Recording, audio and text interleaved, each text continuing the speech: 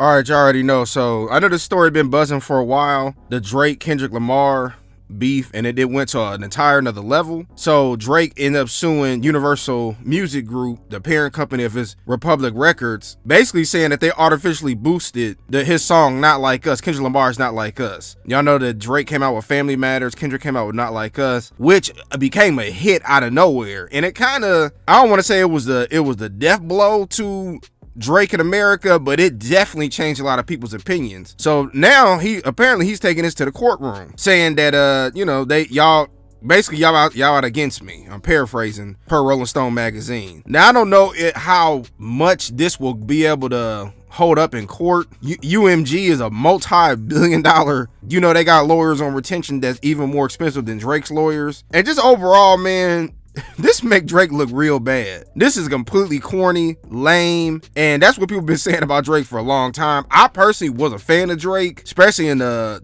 2010s. I have no problem with the music he was making, but dude, it's okay, man. You lost, man. You lost in a rap beef. It's okay, it happens. What about when you was going in on Meek Mill, and you know, it took a couple of years for Meek Mill to come out of that. He pretty much had to reinvent himself and get more into the political realm. You know, that's when you started seeing him hang out with the Michael Rubins and the Robert Krafts and all of that. And I remember Jay-Z helped him with a bid. And so then I also seen where they said that it didn't went up, his Kendrick Lamar's Not Like Us song soared up 400% since Drake's filed his court. And then also with Lil Wayne, as y'all see in the thumbnail, Lil Wayne, Kendrick said in the song that basically, I used to bump the Carter 3, I held my rolly chain proud, irony, I think my hard work let Lil Wayne down. And all of that came from Lil Wayne saying that he was disappointed with Jay-Z not picking him to perform at the Super Bowl coming up in New Orleans in February. Well, Lil Wayne responded to that and basically said, man, what the F I do? I just be chilling and they still come from my head. Let's not take kindness for weakness. Let this giant sleep. I beg you all, no one really wants destruction, not even me.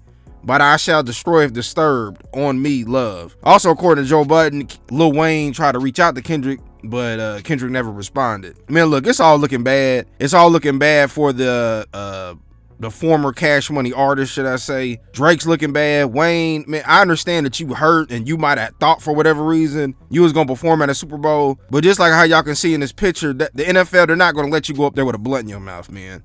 You're not as hot as they will want you to be to perform. Not saying that you're not a legendary artist. I'm just saying at this current moment. And also, do you really have any commercial songs you can play? The Super Bowl is a family show, man. The NFL, they don't want Juvenile and them, the Turk and them to go up there. The black is hot. The black is hot.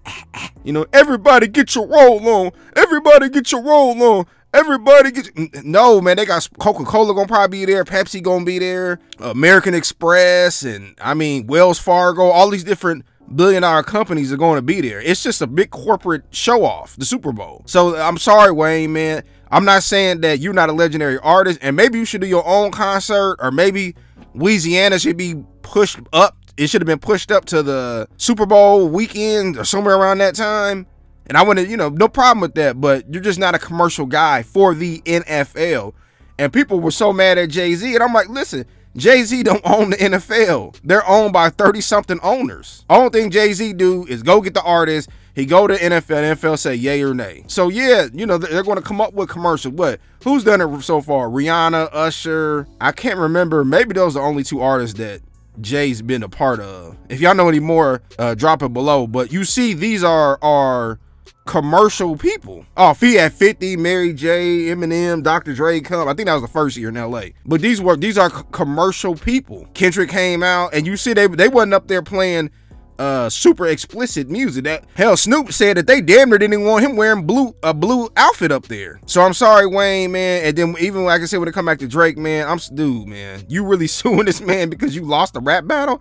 Just get hot again. All you gotta do, man, is just get hot. But whatever, man. It just lets you. Drake is he's really a sensitive dude, man.